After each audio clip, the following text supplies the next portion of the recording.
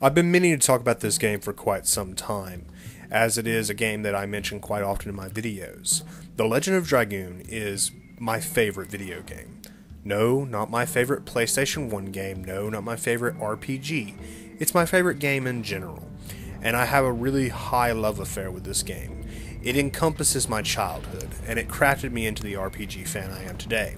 Whereas many people are able to say their first RPG was Ultima or their first RPG was Final Fantasy VII, I can say that my first RPG was The Legend of Dragoon, and it really has shaped my entire perception of this genre. I hope that in this video I will give you more than enough information that you will want to check out this game as well. I highly recommend it. First and foremost, if you have enough money, by all means go onto Amazon and check it out. You can find a copy on there for relatively cheap. Certain ones aren't very cheap, but I recommend getting it. If you don't feel like going to Amazon, then you can certainly go onto your PS3 and check out PSN, as they have a copy of The Legend of Dragoon available for I think less than $10. You can download it today and be playing before this video is even done. And if you don't want to go that route, by all means check the description of this video, and I should have several links down there with the emulation and a emulator to play The Legend of Dragoon on your PC. I want you to play this game. I want you to check it out. I want you to be enthralled by it like I was, because it's a game that's well worth your time, effort. It's well worth putting hours upon hours into, and it is a great RPG.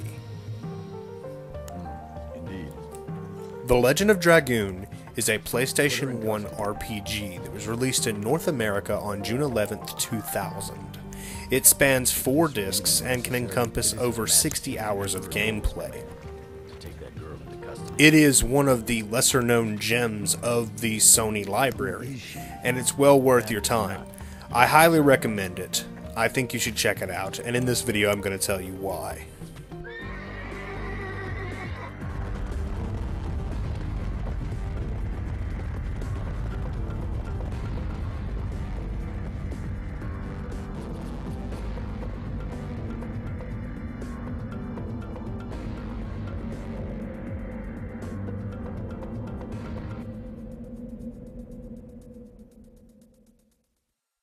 The story of Legend of Dragoon is told from the perspective of Dart Feld. He is a young mercenary from the land of Serdio, a land which has been at war for quite some time as King Albert of Basel battles with Emperor Dole of Kansas. These two kingdoms are fighting, but it's not quite clear why in the beginning. Dart is reminiscing at the beginning of the game about the situation at hand when he is attacked by a dragon, a species long thought since extinct. Dart tries to flee as best he can, but he's not actually able to escape the dragon until a mysterious woman in black saves him. This woman informs him that the town ahead was attacked the night before by the soldiers of Kansas, and Dart runs off because it's his hometown of Celes. When Dart arrives in his hometown, he's shocked to find that it's been destroyed and ransacked, the villagers either killed or run off. His friend Plos informs him that his childhood friend Shanna has been kidnapped and sent to Helena prison. It is here where the journey of The Legend of Dragoon officially begins. Little does Dart know it, but by him going and trying to save his friend Shanna, he is thrusting himself into a prophecy that spans 11,000 years, and he is dabbling with forces that are far beyond him at this point. I don't want to give too terribly much away with the story of The Legend of Dragoon, because if I told you the story outright, there'd be no purpose in playing it. That's why I'm trying to be as vague as possible. The story of The Legend of Dragoon takes place all over the land of Indusness. You will explore several different environments as you play this game, from swampy marshlands to volcanic caverns to lands of corrupted gravity. And I know a lot of you are like, what is that? I guarantee you've never seen this in any other game. The Valley of Corrupted Gravity is a very interesting locale. You will explore vast deserts, you will visit floating cities, you will visit ancient tombs. The world itself has amazing locales that will really give you a chance to explore the environment, hunting for items, weapons, armor, and of course fighting some exceptional baddies. At the time The Legend of Dragoon was released, it was a very beautiful game. Sure, by today's standards, the graphics are pretty bad.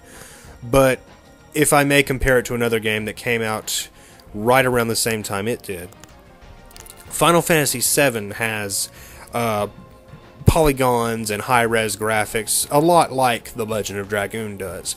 But The Legend of Dragoon's graphic fidelity is slightly better. Characters are full-sized. The high-res graphics cutscenes are more beautiful in my opinion, and it just looks really good. And I'm sure you could do a lot of things with modifying it on PCs, much in the same way people have done for Final Fantasy VII. But the game looked really good. The sprites were colorful, the textures were decent, and everything just looked really good. It really popped for me personally. Aside from graphics, there was the sound of The Legend of Dragoon.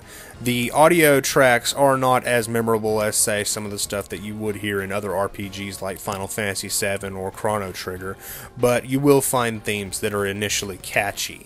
The overt metal theme may put some people off at first. I myself enjoyed it, but give the music a chance, give the game a chance, because it does get better. There is some beautiful music in this game, including the main theme, If You Still Believe, which I have used in some of my other YouTube videos. And the game's overall theme and tone sticks with what it's trying to do and what it's trying to convey with the characters. Some of the music in the game can really push you over at emotional moments where you're supposed to feel joy, sorrow, or hatred, and it really accomplishes what it's supposed to do at the end of the day. One of the most endearing things for me about The Legend of Dragoon is the characters themselves. There are a number of intricate and intriguing characters in this series, not the least of which is, of course, the main cast. Dart Feld is one of the most deep characters I've had the chance to play as in an RPG. He himself could very well be the antagonistic, depressing, emotional, angsty type character that we see in other RPGs, but he isn't. He has every right to be once you find out what happened to him during his childhood, the events of the Black Monster, his family, and him living the life of a mercenary. However, his character is very jubilant, very forthcoming. He's a happy character. And even when he's down, even when he's on the brink of giving up, he doesn't, because he has friends to back him up. And it's something I really liked about his character. If I can compare him to another series for a moment, in The Legend of Zelda, Link has always been the holder of the Triforce of Courage.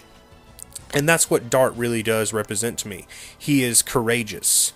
His element is fire, and I've always felt that he burned with courage. However, he is not the only character who is unique and intriguing in this series. Rose is another character who is very deep and dark.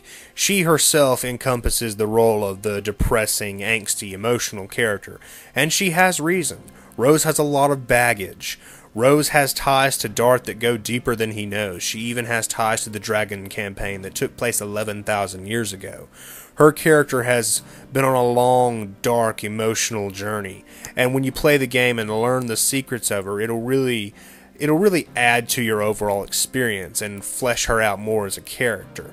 In the beginning, you'll probably just think she's a bitch, which I did, but as you play, you'll see more and more of her, and she'll open up to you. She's a very intriguing character. But the entire cast is like that, from Levitz, one of the first teammates you meet, to Shanna, Dart's childhood friend, to Kongal, who is another very unique character in this series. He's one of the last of his species of Gigantos, these large, lumbering, powerful beings, which were, of course, in stark contrast to the Manitos, which are small, diminutive creatures.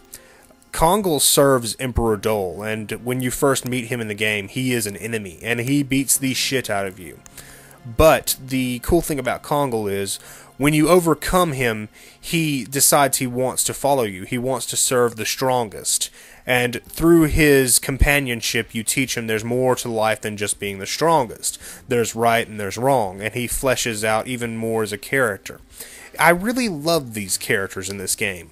From Meru, who could be misconstrued as the comic relief character you've seen in many RPGs, she is just as deep as anyone else. She has ties to the Dragon campaign as well, and even ties to another ancient race. There's even a wider range of supporting cast characters, like Dabaz, the merchant, who adds a sigh of relief in certain situations when you run into him. There's King Albert, who is the ruler of the Kingdom of Basil.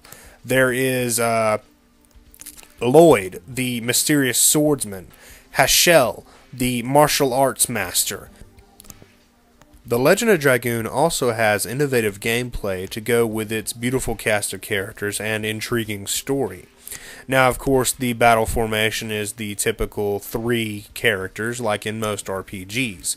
However, the combat mechanics are different than most RPGs. In The Legend of Dragoon, instead of just hitting the attack button, seeing your character fling himself across the screen and whack the enemy, you will be engaging in a button prompt, which will allow you to do combos. I understand a lot of people right now are thinking QTE, Quick Time Event. It's nothing like that, so don't worry. These button prompts allow you to perform your additions. Additions are the abilities to do combos during combat.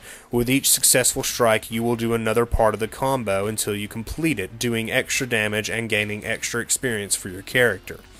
These additions range from several different simple ones like Dart's Burning Rush attack, all the way up to an incredibly difficult Gust of Wind dance for Levitz.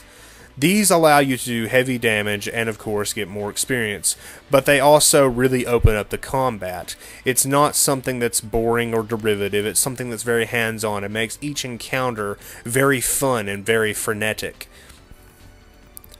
As you play the game, you will, of course, eventually come across the ability to harness the power of the Dragon Knight, the Dragoon.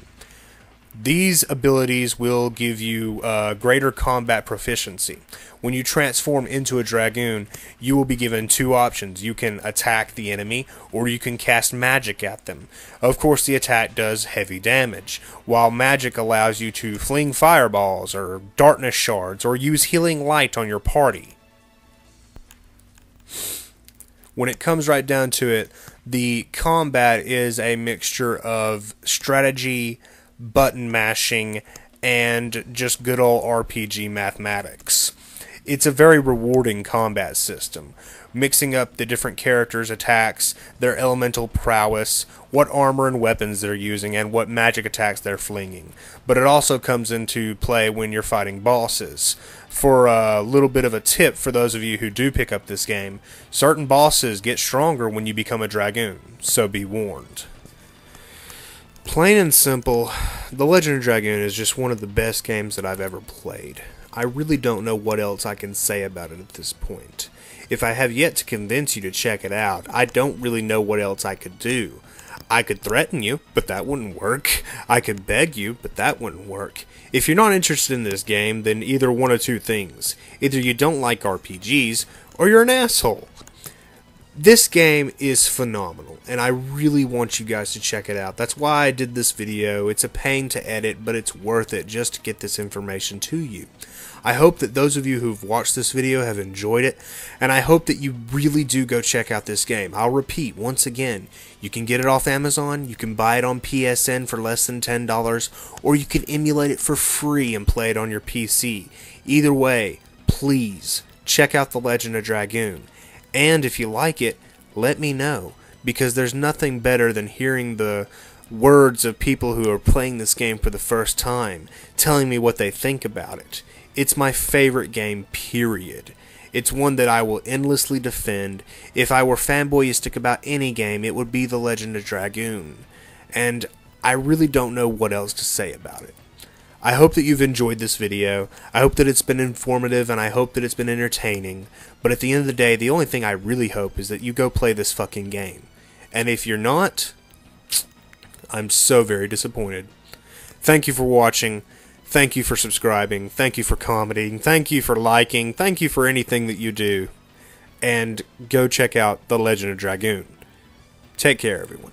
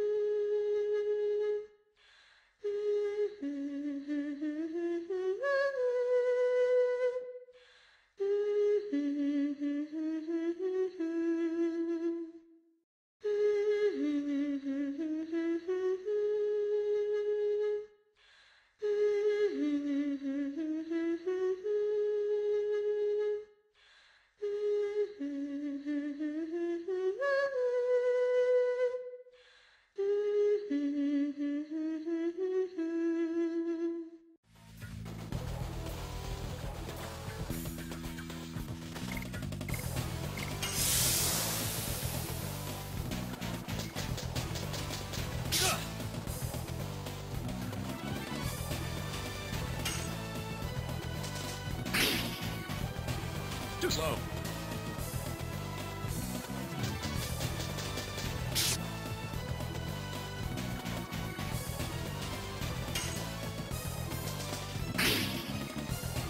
Too slow.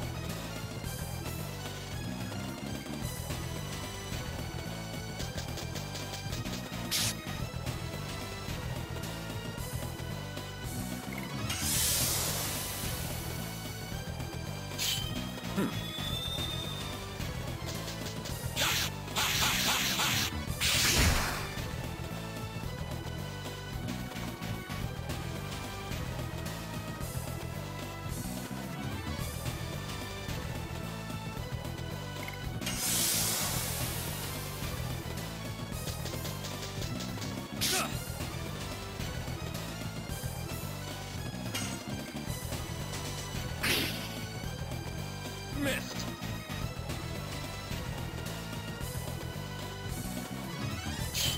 Hmm.